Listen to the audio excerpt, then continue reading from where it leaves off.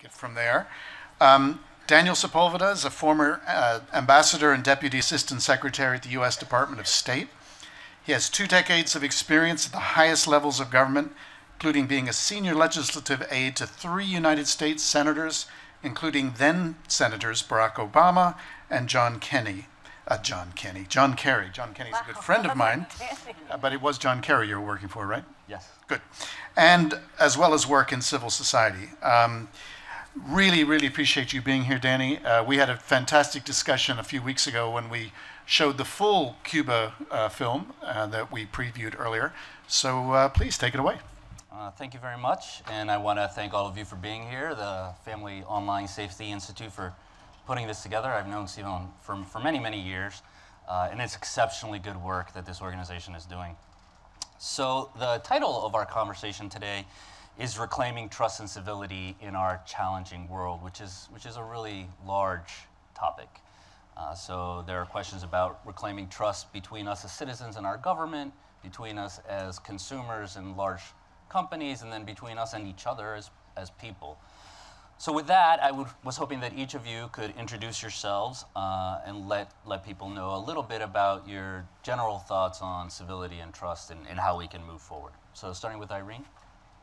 So my name is Irene Braam. I'm the Executive Director of the Bertelsmann Foundation, and you saw my colleague Samuel George this morning with the Cuba video. When I think about the topic of trust and civility and how we can restore it, I can only, well, for me, I think it's a joint effort of everybody. I don't think that we can expect only from the political leaders to restore trust and civility. I think it needs to be a commitment from all the different levels, starting also, discussions at school, at home, the way we speak around the table in the evening when we're having dinner together. So it's a commitment of everybody.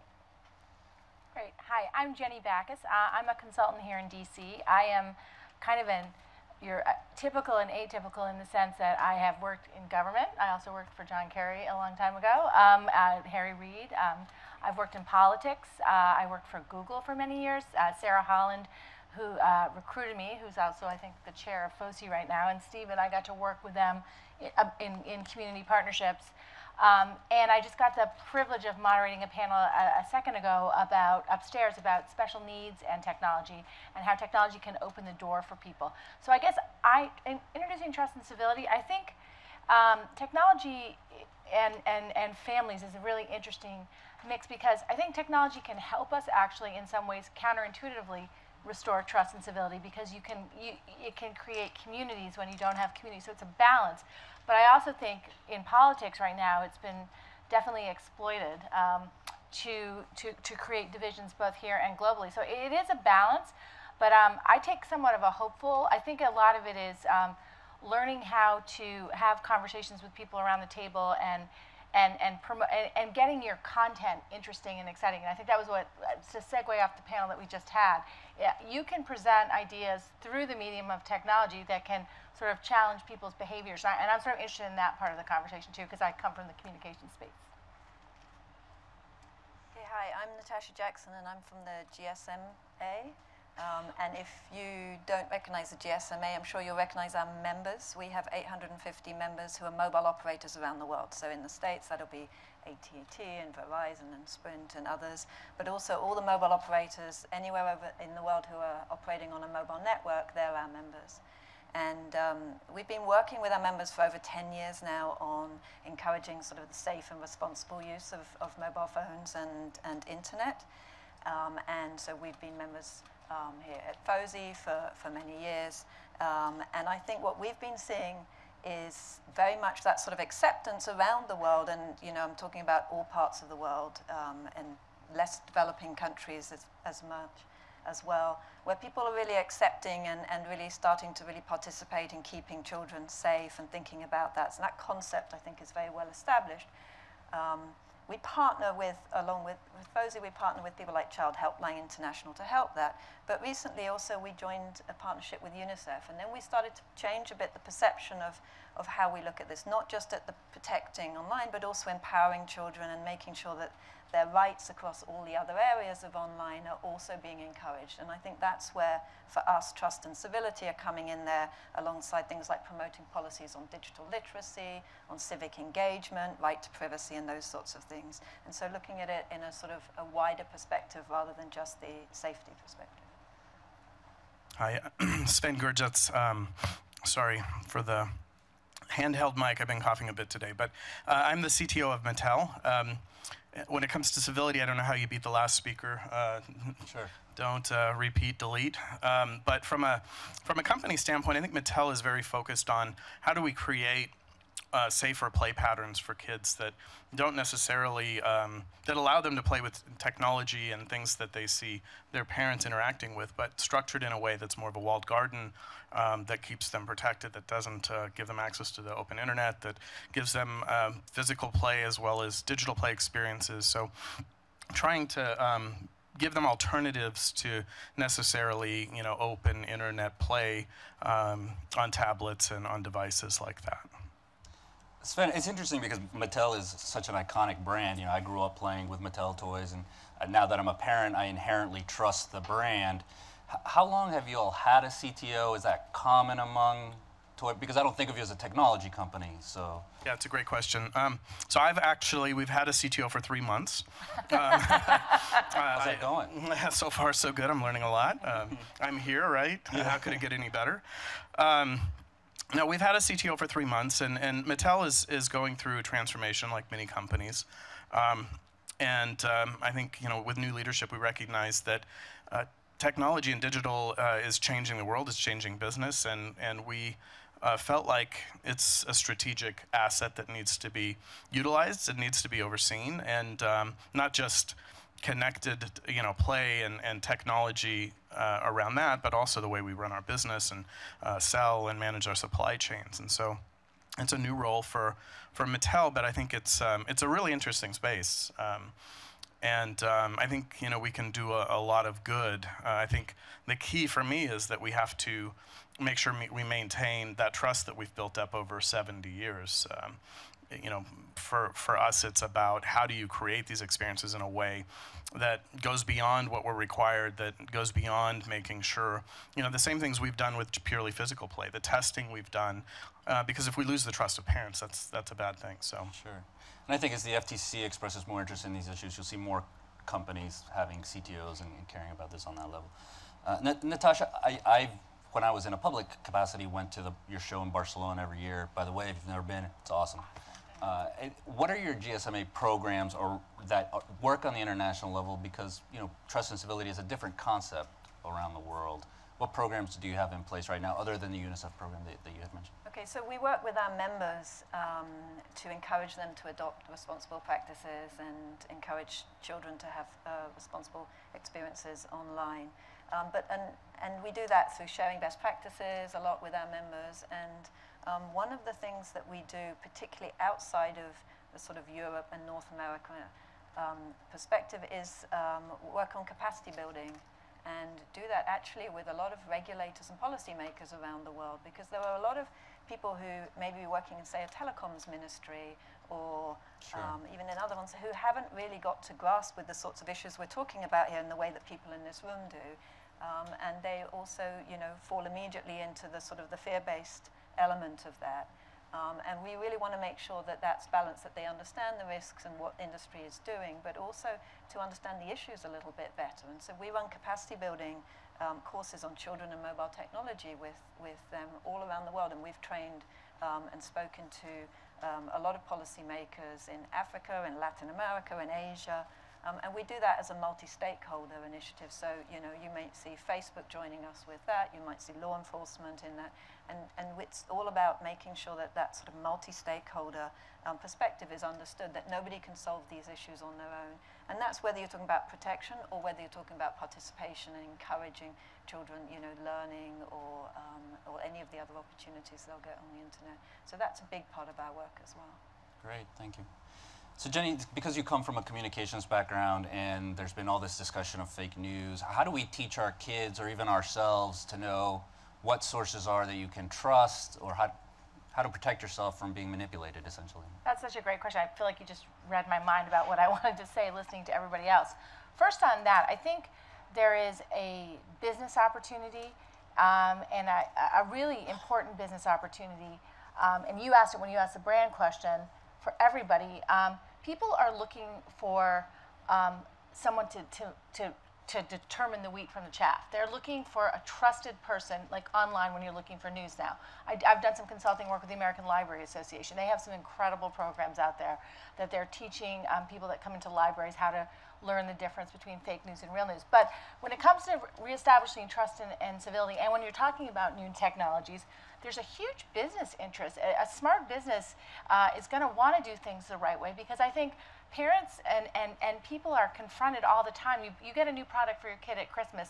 You don't want to have to read through all the small print and go through. You want to be able to go to a FOSI or a Common Sense, whatever. You want someone to be able to tell you that, or you want to buy a brand that you know is not going to be selling your kids information or helping predators find you. So it's sort of like the same thing. I think there's a real, and it sounds cynical, but actually sometimes capital makes things happen, right?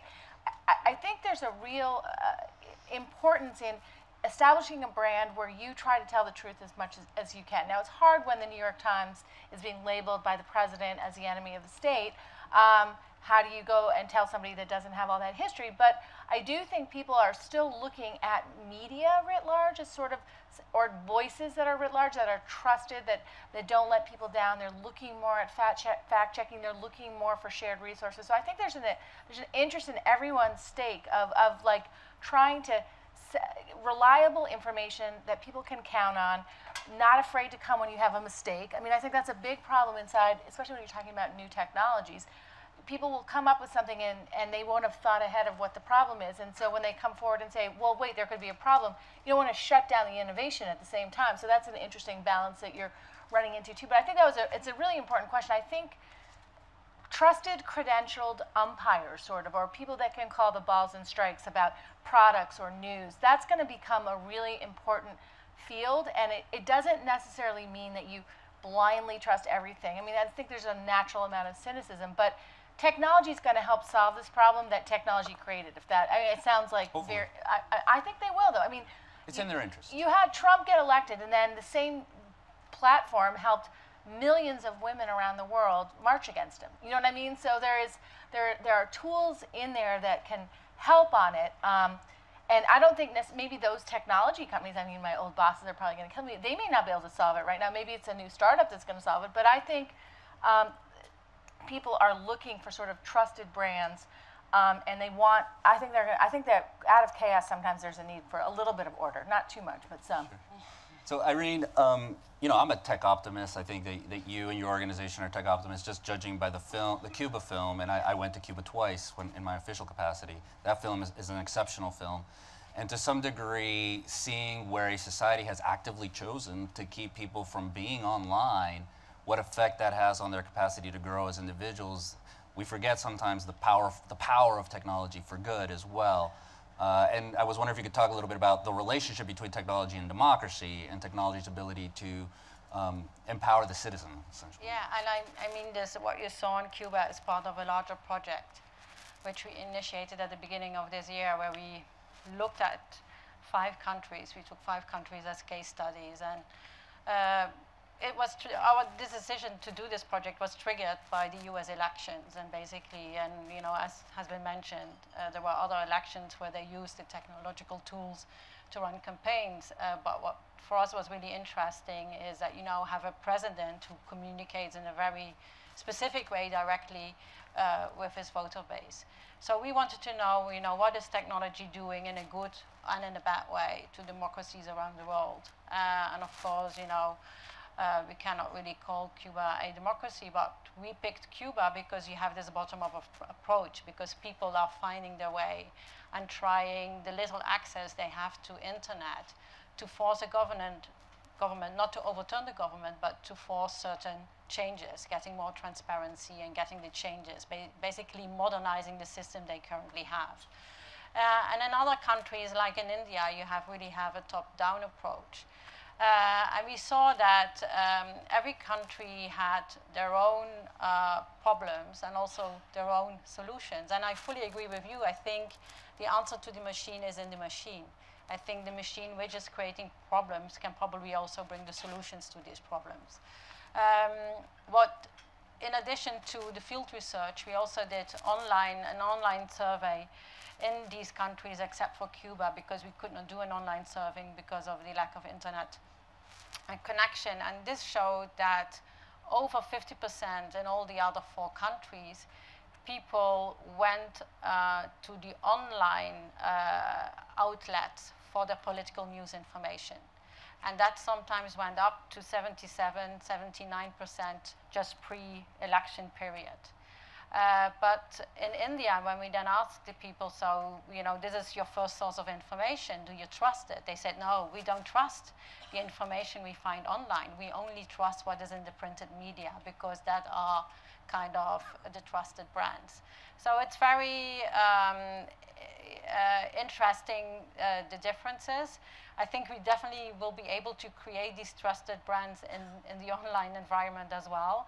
But it is about taking responsibility. I mean, that is a discussion which in Europe we have been pushing for many years. I mean, should these internet companies, what kind of responsibility do they have in comparison to their offline competitors? And I think that is a discussion which will probably take up a little bit more speed now than it has had in the last few years. And to be fair, it's not the online companies. It's not, I mean, they have a platform that people use, but people are using those platforms. So I want to be, I mean, they are actually very trusted brands. Apple, Google, Amazon are some of the highest trusted brands in the country. I think politicians and some of the people in DC are wanting to try to take their own culpability away and put it all on the platform and not on the messenger. So I think to relate it to that, it's not just, it's easy to blame sometimes when things go wrong, the platform, and sometimes you have to blame the people that are using the platform. I thought Jason did that really well a second ago when you talked about, that conversation that Stephen and Jason just had was really interesting to me about you can put bad messages out, but you can also sometimes use technology to put good. It's a balance. So I think it has been somewhat simplified to try to blame Facebook, Google, Twitter, whatever, for the fake news situation that we had, and they did have a platform that let people come on, but it was people that were pushing it and people that were reading it too. So there's a societal tension there too.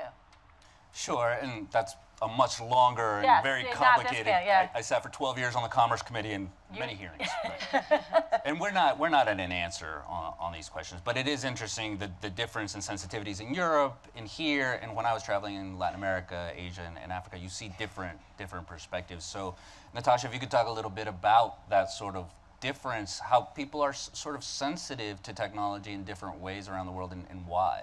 Yeah, sure. So I think.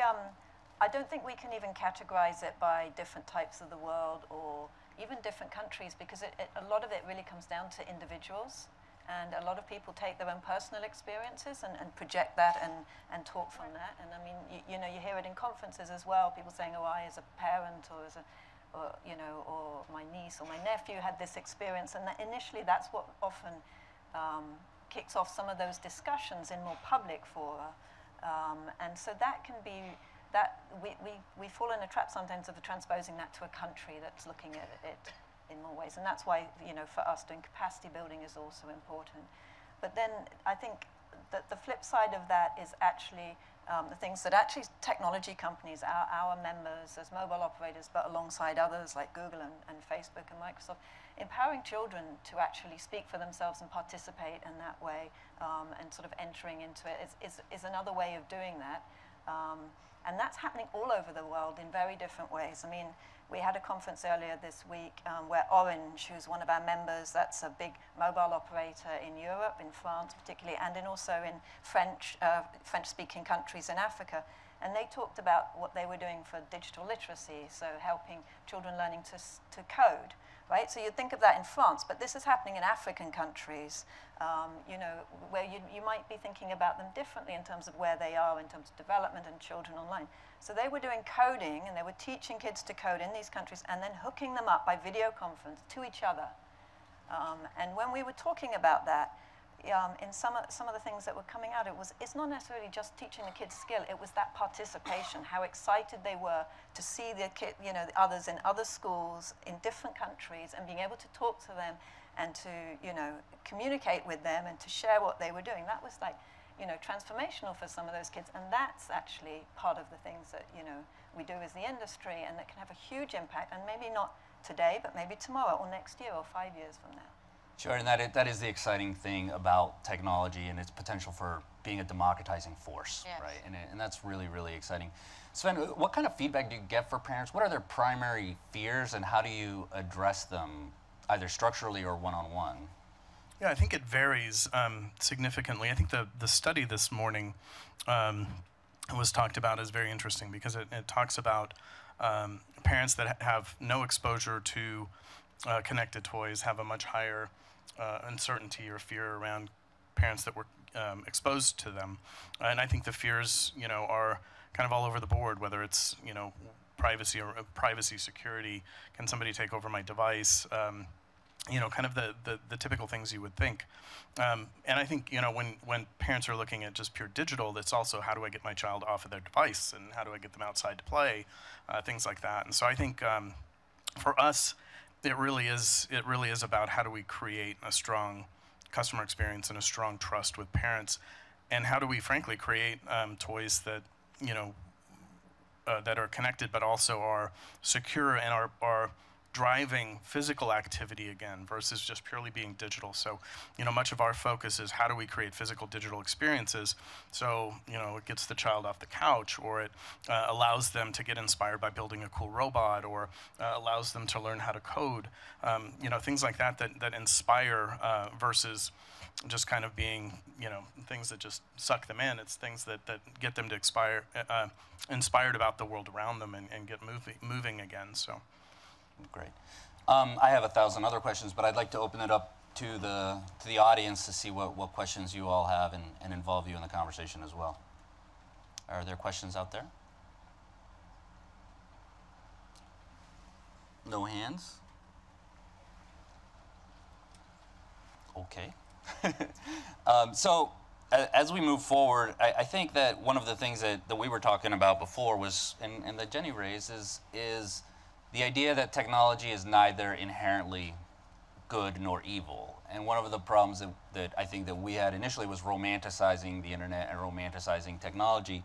And now we're having to learn about essentially capacity building. How do you ensure that from a very young age people know how to interact well with the technology? And Irene, I don't know if you could talk a little bit about whether or not you're involved in programs to help people do that, or how it's approached in other jurisdictions. Yeah, well, we are launching a program where we also will take a closer look at how can we improve digital media literacy, and what can you do so from an early age we access this information in a critical way, but also take the positive side of technology. I mean, your question on technology and democracy, I think it can be a great tool. It's a great tool for politicians to bring citizens closer, to make them more participating more in a democratic process, to in the end do better policy making. And we have seen around the world and in Europe there are quite some political parties who have used it in a very good way. I think what happened when all this first technology wave came, it was more like we saw it as a form of entertainment. I can remember, and I worked for the music business, this was a cool way to listen to your music and get as much music as you can for many people for free, or when you were walking in the street, and films. But it's much more than that. I think technology is not limited for entertainment products. So I think we need to enter in a different phase and always ask ourselves, not what does technology to us, but what can technology do for us, have a completely different approach. So we will continue to work on that. We are starting, as I said, a new project which will run for the next 3 years. Our colleagues in Germany, they are also looking at these developments more from an ethical side, because that is the big discussion currently in Europe. We need to have an ethical discussion, a discussion on ethics on technology. So I think by the end we will have probably a lot of recommendations. Jenny, did you have something? I think it's really interesting. Natasha actually, I was really interested to hear some of your programs, but related. I mean, there's an opportunity to teach sort of basic civics and engagement to kids. I mean, we have a lot of programs about like how to go do coding or how to, but there is some basic like communications 101 that you could make really interesting for kids. It's kind of a challenge I put out to all of you, and I'm looking at Stephen right there. But I mean, Sandra Day O'Connor has a foundation where she tries to sort of teach civics, like how to go to engage with your government. But I would have to say, I worked at Google. They did some incredible stuff around elections, about where to find your polling place through search. It didn't change elections by advocating one party or other, but it just gave you a sense of how easy it was for you to take part in your democratic ability to vote.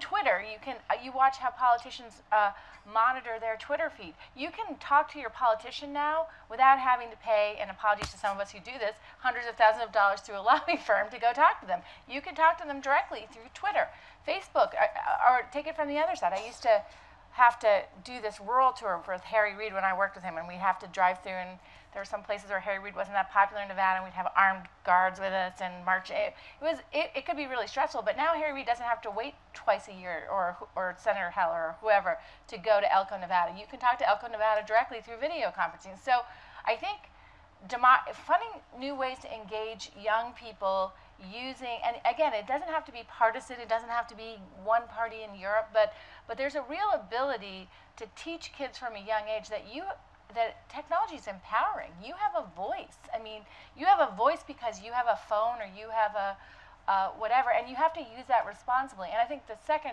sort of related to it, and it's an interesting thought, is the content that you're providing. Because again, I don't think it's totally fair to say technology platforms are completely different from content. There's a lot of override, but people who produce content or who have ideas or who have products that they want to sell, you have a responsibility to try to use those technology platforms the right way and to teach people in that process too. I mean, I think I've learned a lot about how to use technology when I wanted to buy a product online, or it hasn't necessarily come from a politician or a committee. So, I mean, I was really struck by what you were just saying. I was just going to say, this is kind of a no-brainer, but we found, that having STEM toys is boring, right? Kids don't want to unwrap and go, oh, I got a STEM toy for Christmas, right? Or they want to, they want fun, engaging experiences. And that's one of the cool things about, being new to Mattel, a 7-year history of how to make fun things. If you can make fun things that also help develop and help teach and help grow those experiences in a safe, trusted way. I mean, that's a great value, right? It's a great value. And I think that concept of learning from different sources is interesting. So you can be learning from playing with your toys. You can be learning, how to interact with things with, connected toys. I mean, this week I learned actually from a teen who was at the event earlier in the week. And I think he was on the Microsoft's, and I apologize to Microsoft if I get it wrong, but I think it was the Council for Digital Good, which is a sort of, I think they had 15 or so teens who came together and were talking about, how they have participation and how they can get involved. And one of the guys was there, I think he was definitely under 18, I think, because he was still at school. And he was talking about being an upstander, not a bystander, when there's bad stuff going on. And, I hadn't heard that before. And I was thinking, okay, I'm learning this from a teen here. And I think we can do more of that.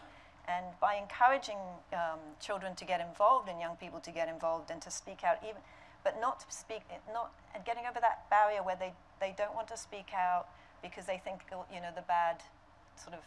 the bad abuse might come onto them if they're trying to support someone on Twitter. And one of our members, Vodafone, developed some emojis a year or so ago, which you can use and share to show sort of sympathy for people who might be being bullied, or if they see a hurtful remark on a social media. And then by putting these emojis in, they're not putting themselves in the middle of that fray, but they're showing support for people who are being hurt. And I think encouraging those sorts of things And us all learning from that, from younger people as well as from the experts, is probably one of the ways to go. Great. So I'm going to open up again one more time to see if we have questions in the audience. There's a question over there. This has to do with online civility, and I'm going to ask you the question, Natasha.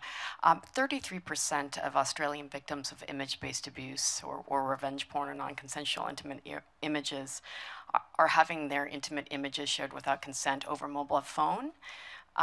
Do you know of any companies that are doing anything that is innovative to stop that happening in the first place, or even a deterrent for people using phones in that way to share intimate images?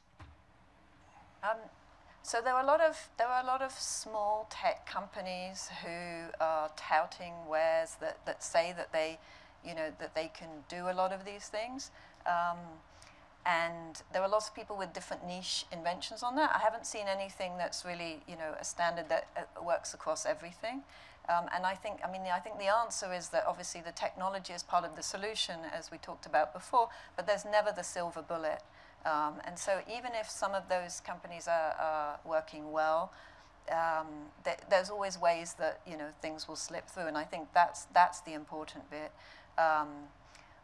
What we tend to see is a lot of sharing of best practices is the best way to go.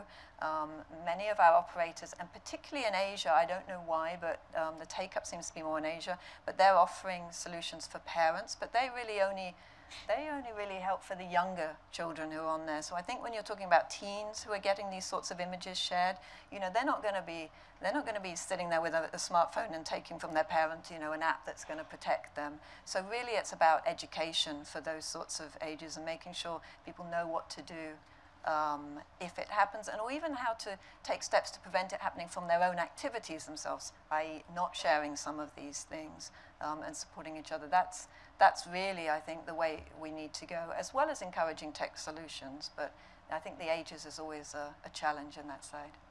But I think we also, I think it's very important that we teach the younger generation, but we also, people of our age, we should lead by example. And if I look my daily Twitter feed, now I think it's going down. I think the language, the use of language is really, sometimes very questionable. And I think we need some strong role models. I have a 16-year-old son, and he still looks up to certain prominent people. And they have a role to play. I think that is very important. Well, just to play on that, actually, I have to give a shout out to Fozzie here, not just because I'm on this panel, but I have an 11-year-old boy, and there's sort of a rite of passage when kids in DC go from this one elementary school, they all have to take a bus to go to the junior high, the public junior high. And every parent was struggling between 5th and 6th grade about how to get a phone. And none of us had any idea about rules or things that we should be. Now, to be perfectly honest, when I was at Google and I got to hear all these great programs that Stephen and a lot of the partners in this room did, I would get people to come and speak to our PTA, because I actually think you should probably start teaching digital skills like in 1st and 2nd grade. These kids are they're using toys, they're using iPads, they're using technology. But I found resources on your website, and I spread them all over Northwest DC, because a lot of us were like, and then I thought I was being so smart, I bought a flip phone for my kid so he couldn't download stuff. And then I realized that the app that I wanted to have to track his movements didn't work on the flip phone. I'm like, oh, apps don't work on flip phones. But again, I started to sort of contracts and conversations. But again, it's not just Fozzie. Companies, people teaching kids, when you start using technology, that there's certain behaviors that go in there, and then rewarding from a business perspective people who project good role models on how to use these platforms. That's an area that I think all the big tech companies could really do, is to highlight people who use their platform. They do a lot of really good work highlighting nonprofits or small businesses, but maybe starting to highlight people that comment and use the social part of their platforms in a way could be, recognition goes a long way, But I know I've started to follow people who say things that are, I just had someone tweet to me, the Pope, who had just a great message about poverty. They were thinking about the tax bill. So they sent, there are people, I think the Vatican actually uses social media really well. are good examples. So I don't know. That's my thought. I think it's a good question, Danny. I had an idea actually after the discussion earlier today on Amazon. I was thinking, wouldn't it be great if Alexa, rather than just saying Alexa, tell me the weather, if you could put on an option where it could be Alexa or whatever name you've given, and then please after, and she'd only really respond if you said please. So it would be like, Alexa, please tell me what the weather's going to be like, or Alexa, please play this or something, and that just sort of would encourage it to happen anyway. You know Alexa's not real, right? Are there other questions? One of the things that, so in my previous job, I traveled the world and represented the United States in bilateral and multilateral negotiations all over the world. And one of the things that I was just amazed by was the hunger for technology. You would go to places where people were poor, like really, really poor, and have a cell phone. Like a kid wouldn't have shoes, but he'd have a cell phone. Right? In the Cuba documentary, I think you see that no matter what governments do, there is just such a strong hunger for technology. And I was wondering a little bit, one, if you see the same thing, Irene and Natasha, and two, what that means for how we should react to this market. Well, after we went to Cuba, Sam traveled to Mozambique. And there you see a similar story, but there's also a difference. Again, I mean, access to the mobile devices is not easy because the devices are relatively expensive for these very low-income families. But once they have access to the devices, they use it in an incredibly innovative way, probably much more innovative than we are using it. So you see they kind of leapfrog. And that is something which is incredibly interesting, and I'm sure you have much more stories from around the world from your members. Yeah, we have a program called Mobile for Development, and it focuses on the use of mobile technology for people living on less than $1 a day. So really we're talking about people sort of at the bottom of the pyramid, as they call it. And there are so many different applications of mobile technology which just fundamentally change people's lives. And they don't need to be smartphones. I mean, these are really simple, even text-based services. So we've had pilots which are now sustainable businesses, which helped really rural farmers in really poor areas of the world find out the price that whatever crop they were growing was in the market, so they didn't have to spend a day and a half taking it in and then finding that the price was low that day. They could wait till the price had come up, and then they would travel and sell for much better. And these small sort of micro amounts of payments, that differences, making huge differences. And then you have things like mobile technology enabling birth registration for children born in rural communities where there is no way of registering. And these are people who grow up without an identity because they don't have a national identity number. And they're doing that by text messages with governments. And that's something, for example, Orange again is enabling. And I think there's over 1.7 million children have already had their births registered in one of the countries where they're doing that, where they would never have been registered, they wouldn't have had a formal identity. So in future, they couldn't have a bank account, they couldn't do those things. So there are so many examples of that which are like relevant to tomorrow's people, the children of today, those who are just being born, but also to their parents. The one cultural thing that I see that's very different with parents is the way they view mobile phone in countries where it's seen as such as an enabler rather than something for fun, is that they just want their children to have access to as much, and where they're not even literate, if their children can learn that technology and use it, they want that to happen. So then they don't really have discussions about safety. And that's also something that we need to focus on, because we need to introduce the concept of safety without scaring them. And that's, as you said, when we saw the research from this morning, when you introduce the concept that these things might, there might be harms associated and people get scared and retreat and don't use it, you have to introduce that carefully and make sure that they learn about it, and then at the same time learn what they can do to be safe and to help their children as well as they use it. Yeah. We had the same experience because we traveled to rural India, and you saw, the people just wanted their children to have access, and they well, they have other questions in relation to these mobile devices. I also, me personally, I thought, you know, this is great, I can track my son. But then they switch it off, you know, and everything ends. But they take it differently. What I found really astonishing how it was used in certain African countries to do waste management. So they have these bins which are basically connected. And once they're full, there's a sensor, and then they know that they have to come. The city authority, they know that they need to come and empty them. So which, you know, helps prevent a lot of problems and a lot of diseases. So you see absolutely some fantastic stories when you travel around the world. Absolutely. Again, I'm not, so if you have a question, please speak up at any time. I think we have a couple more minutes. So before I close, I think that because the topic here is the Family Online Safety Institute, we are talking a lot about what people's concerns are with technology, which is legitimate. They're legitimate concerns. I do worry a little bit about fear-based public policy and response.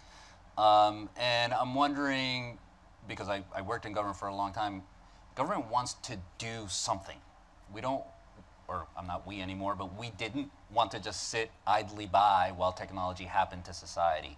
So if you could, just from each of you, what you think government could do positively to help us solve these challenges as a community and not have fear-based public policy. Starting with Irene. Well, I would not say per se regulation, because I think there are many different other solutions than regulations, but I think governments can help in raising awareness. And I think, you know, either at national level, me coming from Europe, at European level, I think there is definitely a role governments can play. And then trying to get everybody on board, civil society, local communities, and industries, getting everybody around the table. Right. I actually think that's a really important point, and it actually came up in our panel earlier today, but the convening role of government is really important. I mean, you can't sometimes get people around the table, or people may not ever meet each other unless they're sort of brought together by government, maybe because they're fearing that the government would do something, or government just wants to have a conversation about it. I also think that government systems themselves could use a little technological refresh too. And I think that comes from lack of resources. I mean, we talked today in our panel about, you know, if you look at the special needs community and how big that is globally with all the different kinds of concerns and family members, like government could be using technology in ways to do preventative medicine, or could be used technology. I mean, we've all done, the Obama administration actually did a lot of this. I was at HHS for a while, but I think sort of honoring people that do good things, highlighting them, using their power of the bully pulpit, I think convening, and then I think looking for ways to do innovative, I mean, government needs to resell itself to people too. It's pretty clear if you look globally. You know, how can they tell their stories about how they're using technology to change people's lives and recognize efficiencies and save taxpayer dollars? Great. So I agree. I mean, I think awareness raising and education is key, and I think governments need to educate themselves as well and their own staffs a little bit more within that. And then I think within the support that they give to schools in particular, I think, you know, a bit of a refresh on there, so we're not, so the children or kids, young people aren't just going into a class to learn how to be online safety, but, you know, balance that with the opportunities and get it more integrated so that they're learning about being safe, but not as just as itself. So they're learning it through another mechanism. They're learning about how to study online, and as part of that, they learn the safety bit within it, rather than now you're going to learn about online safety and now go back to your normal subjects. Let's get it into the normal subjects, and let's do it in through that. That's what I would encourage governments who have already, you know, started to put into digital literacy into schools. Yeah, I have to agree, and going last is easy on this one. I think this space is so difficult to regulate. I mean, creating frameworks around this, experiences are very different depending on what you're doing with technology. The experiences online are very different than connected products. Experiences in, you know, IoT and tablets are extremely different. So I think bringing the communities together, I think companies have to have a passion for creating safe, compelling experiences for their customers, and they have to have a passion for continuing to be trusted providers. And if companies do that and government comes together with them, I think we can figure out solutions versus GDPR is troubling just because it's confusing. There's so much out there; it's hard to even make sense of it. And so, I think we can come together and figure out great solutions that make it safe for kids with toys and for folks online. Well, great. With that, I think we're going to close the panel. I want to thank the Family Online Safety Institute again, and thank you all very much for sitting with us. Take care.